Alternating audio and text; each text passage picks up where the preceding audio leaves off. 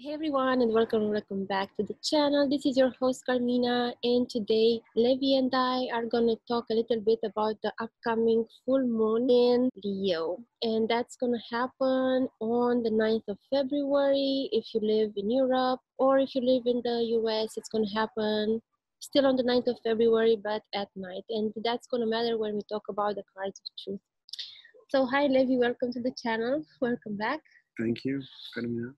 What does actually happen when we have a full moon? A full moon happens or occurs when the sun and the moon are 180 degrees apart in ecliptic longitudes. When the earth is between the sun and the moon, from our perspective on earth, the moon is fully illuminated. Now in astrology, which is deriving meaning from astronomical phenomena, we say, the moon is in Leo, so it means that these signs and these planets, they're not archetypes in themselves, but they point to archetypes, which are these, universal patterns of behavior. Also, moon reflects the light of the sun as moonlight onto the night of the unconscious world, or whatever that archetype or that symbol it may represent. And here we're talking about Leo. There was a cat around here, so that would have been fitting. I think it's important because you're talking about symbols, you're talking about deriving meaning from something that is universal, that has been going around for such a long time. It's deriving meaning from astronomical phenomena. So a full moon happens between the sun and the moon, the two brightest planets out there, or in astrology they're referred to as grahas in Vedic astrology, which means Caesars. The sun, of course, representing the fully masculine force, and then the moon representing our self-image, like the fully feminine counterpart. And so they are the luminaries. They're the two brightest objects in our skies. They are sattvic planets also. They symbolize our true nature. And so that's why it's important to reflect on an astronomical phenomenon like a full moon or a new moon and what it represents symbolically. And the new moon is a time to plant the seeds. The full moon is like seeing what grew from those seeds. So it's also to gather things up, to have some conclusions. It's like the fruition of things. How do you think the full moon affects people as a collective? I think to examine that, it's always important to contemplate and to find out what these signs really represent, like what Leo represents. For example, we know that it's a fire sign. It's a sign that is ruled by the sun, right? So we have the queen, the moon, traveling through the house or the sign of the king. That's going to be important. So whatever that represents on a worldly scale, Leo is the king and has to do with royalty and so on. There has been some stuff coming out about royalty, like Meghan Markle. Yeah. So you can look at it from that perspective. It's an innumerous expression of archetypes also. So we give expression to that. And then tie that in with what is actually happening for the person. Use astrology as a means of reflection and also what you bring to it. Like a full moon or a new moon, it can just pass you by, but also you can bring some focus to it to look at what the symbols represent for you on that moment and then to derive meaning from that. Now let's talk about the signs of this full moon. So we have the moon itself.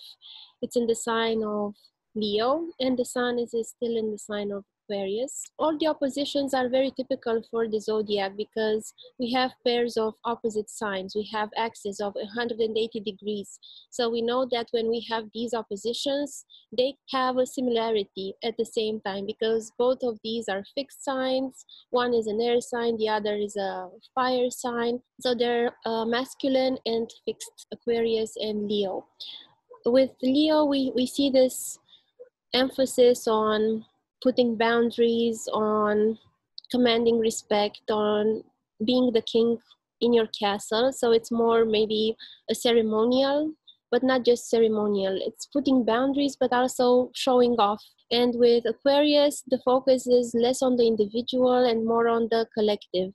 Groups of people, on what you can bring to groups of people, of how you can, as an individual, be bringing something worthwhile to the world. Leo is ruled by the sun, and then Aquarius is ruled by Saturn, and we know that Saturn in mythology is the bastard child of the sun. So they're in a strange way related genetically, but they're diametrically opposing forces. Saturn represents our complexes and also the masses. And the sun represents, or Leo represents, the king. The element connected to Leo is fire, which is always connected with Dharma. And Dharma means nature, like being self-oriented, the higher self coming to expression in Leo, right? You are who you are because of who you are. That's what Leo really represents. It's the king that sits on a throne and manages the kingdom. Of course, Aquarius is ruled by Saturn. It's also the sign of the humanitarian. So, or Saturn is always connected to psychological complexes and overcoming psychological complexes. That's why the Saturn signs are always connected to water, right?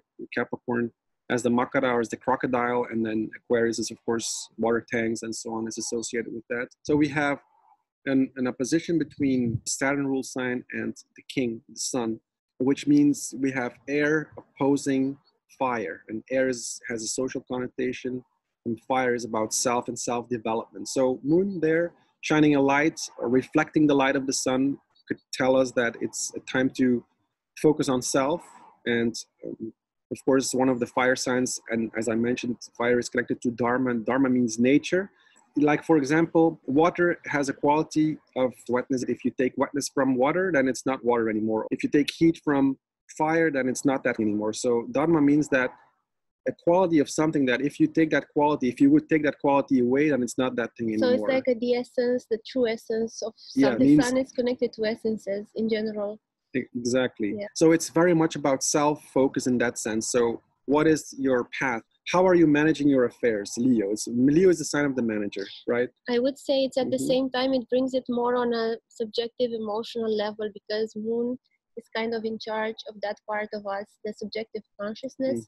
So instead of just being more dry, the sun is a dry planet. So if it would be the sun in Leo, it would be more logical, more cut and dry. But when the moon is in Leo, it kind of brings that to our consciousness, to our focus, maybe awareness, because we are emotional creatures more than rational. When you were mentioning before about the sun and Saturn, yes, they are diametrically opposed, but at the same time, they're two planets that are also dry, so they have this dryness. There are also planets that are very simple. They don't like to embellish things, and they both have the quality of steadfastness in a way, because Saturn is also perseverant. Look at all these birds. Yeah, it's an omen. Ooh, look at them. Yeah, I think, if you look at the condition of the planets, which in Vedic astrology we refer to as avastas, then we see that Saturn, the sun is in the sign of Saturn. And so many other planets, like we see, Jupiter, Saturn itself is in the sign of Saturn, the south node, Pluto. Yeah. There's a lot of Saturnian energy going on at the moment. The sun is going to be a little star there in the signs of Saturn. So now we look at moon in the opposite side there, 180 degrees away in the zodiac. We see moon in the sign of Leo, and Leo is, of course, ruled by the sun, and the sun is a friend, right? And this is natural friendships, is a friend towards the moon. So moon is being supported and being supported very well. And moon is always like a self point. Moon is quite strong there because it is being aspected during a full moon. So it's an important point. It's aspected by its lord. So it's a manifesting aspect as well. And the full moon, it's always a manifesting time in general, like we said in the beginning. What do you think? There are not many aspects besides this opposition sun-moon that happens every full moon. I don't see like a lot of things going on. Mercury is in the second from the sun, and it's in the 8th from the moon. So it's not really aspecting. So here we have Mercury in the sign of Pisces, sextiling the nodes. So it's a harmonious aspect in terms of whatever the nodes represent. And we would have to go into what that means. But the North Node, for example, in Cancer, trining Mercury in a Pisces. So it's trine from two water signs, moksha signs. Moksha means it has a more contemplative connotation. Mercury is debilitated in Pisces because it's a water sign. Mercury is about discerning things and so on. So it needs a little more time. And Pisces is about connectivity. It represents, symbolized by it symbolizes the ocean. Yeah, everything connects there. And Mercury wants to cut things apart and wants to discern, dissect, investigate objective information, all these kind of things. So, check out our book, because we give a lot of information on the planets and the signs, even including the ones we gave today about the sign of Leo. I think Mercury is also going to join Neptune soon. So it would be more like Piscean affair. So if we look at the cards of truth, this full moon is going to take place either on a 4 of spades or a 3 of spades. If you're in the United States, it's going to be at 2 a.m., so it's still a 4 of spades day. But if you're in Europe and Asia and Australia, it's going to be a 3 of spades, which is kind of like a different type of energy. The 4 of spades is more recollected, more peaceful. The 3 of spades just wants to expand and dare and take some risks.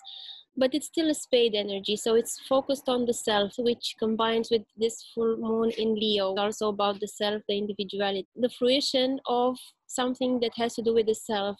May it be the expansion of the self in the parts of the world that have the 3 of spades after sunrise, or the 4 of spades, which is like finding some peace, finding some balance with yourself. Okay, so thanks everyone for watching. I hope you have a fruitful new moon reflections on the self, and we'll see you guys soon. Check out Levi's website, levicosijn.com. If you don't know how to spell that, you can find it in my description box. Check out his YouTube channel, and you can buy our astrology book. See you later. Bye.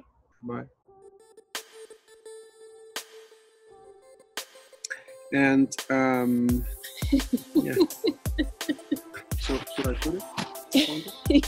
Yeah, I will do it. The upcoming full moon in Aquarius. Leo.